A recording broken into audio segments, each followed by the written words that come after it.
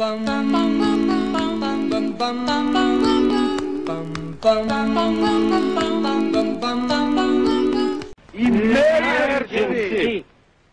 Everybody to get from street! The natural barrier on our skin is gone. And I think that that's across the whole Gulf Coast, and that's why people are breaking out like this. And I've seen rashes early on in this. And everybody's saying, you know, as far as the authorities go, nothing's wrong, it's not related to BP. Well, this wasn't going on before BP got here. I mean, here we're having to go to doctors all over the place for skin problems, upper respiratory problems, you know, stomach problems. I mean, everybody's exhausted, and they're like, oh, well, you're depressed. I'm depressed. I'm not depressed. I have a beautiful family. I own 2 homes. I mean, all my vehicles are paid for. Why would I be depressed? I'm not struggling like most of the people down here. That's why I can step up and really fight for the people down here, is because I'm not struggling. So why do I feel crappy, and why am I breaking out if it's all this other crap? That's peroxide. And I did the same thing that I'm doing now when the back of my legs broke out. The salt, Epsom salt and baking soda baths. And then when I got out, I would dry off, let it air out a little bit. And there was 27 before. It was bad. And then I would come and I would spray the peroxide on it, and then I followed it with alcohol to stop the peroxide from eating at it. Because the peroxide eats at it, you can feel it. It's gross. I've never had to deal with anything like this before in my life, but a friend of mine studies natural medicine. And I'm real thankful for her. The salt, the Epsom salt and baking soda baths pulled, like, even the small ones. Everything stopped as soon as I started doing what she told me to do. And of course taking my antibiotics. But obviously it must be in my system, or this wouldn't be happening. When did the breakout start? Like, what, you were out on a boat, right, before you got this incident? It's like I'm out and stuff. It takes a few days after I'm out before this happens. I don't know if this has anything to do with necessarily being out on the boat, as I'm here 24/7. I've been in this stuff since day one, and I think that we've all been poisoned, to be perfectly honest with you. I really do.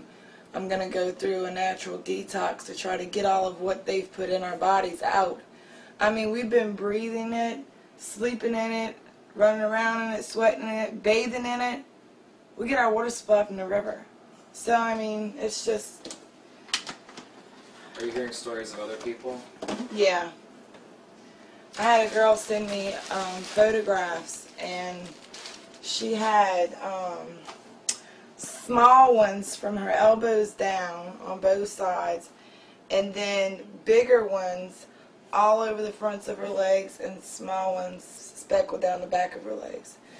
And she had ran on the beach one day with her dogs, and the next day woke up really, really sick. She's been in the hospital with fluid on her lungs, a collapsed lung, all kinds of stuff.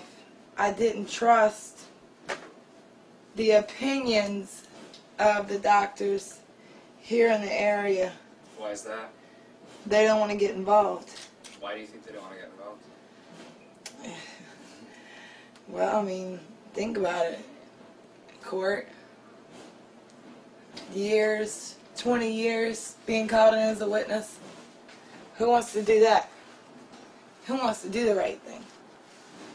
You know, if it was their kids somebody fed poison to, and we were the witness, they would want us to stand up in court. But instead, it's our kids that someone's feeding poison to, and these doctors that vow to do no harm turn their head the other way. The physician that diagnosed me with staph is a skin disease specialist, way, way inland. And when he diagnosed me, he told me that if it was to get worse, because I had 3 knots, 9 knots, and 27 knots, 1, 2, 3rd day from Sunday till Tuesday. Well, Tuesday I was back down in Plaquemines. So I went to the local clinic because it turned into 27 nights within 24 hours from 9. Every 24 hours it was tripling. 3, 9, and then 27. It was the weirdest thing. So I went to the doctor and because I wanted a antibiotic shot. The first doctor didn't give me the shot. He just gave me Bactrim by mouth, and I wanted the shot. So the doctor comes in, and she comes in and glances at me and goes straight to the bar and sets her paperwork down, my file, and says, "You have scabies." She didn't take a second look at me, put gloves on, get close. I didn't even turn around and show her the back of my legs. I was facing her. I had 2 small spots on the side of my leg. And whenever I turned around and showed her and tried to show her, and she was like not interested. Just less than interested. It was scary for me because I already knew what I had, and I felt like if they're misdiagnosing people because they don't want to get involved, do no harm, you are doing harm. Because you're treating them for something they don't have, and then they're going untreated for what they do have. I don't get it. They're still spraying us. They're still gassing us. I mean, what are we, a science project? Was this done on purpose? I ain't gonna go there in conspiracy theory. I'm sure it was an accident, but whatever. It doesn't matter. You don't poison 35, 40 million people. How many is across the Gulf Coast in the 4 states? I mean, come on. And then the stuff's in the rain. I mean, I don't know. You're scared to...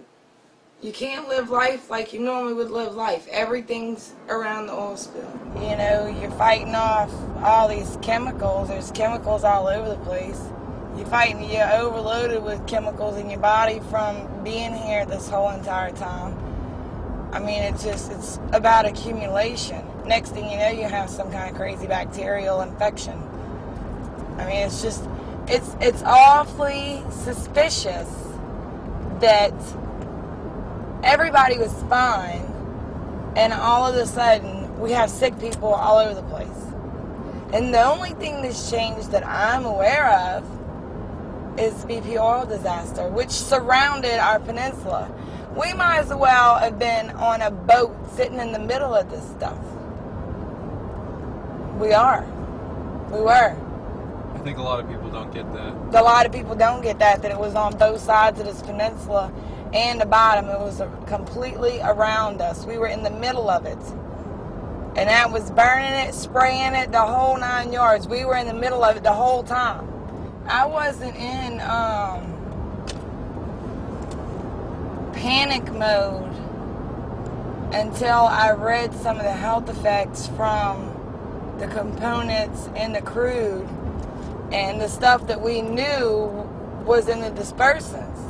That's when I went into panic mode. I knew that, and I was in panic mode for about a month and a half, you know, and I finally realized there's nothing that I'm going to be able to do to stop these people.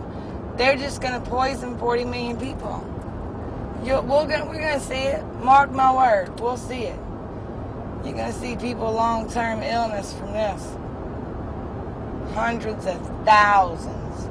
Not everybody's going to get sick, see? You got the people with your real good immune system, and then you got people you got cancer patients, people with AIDS.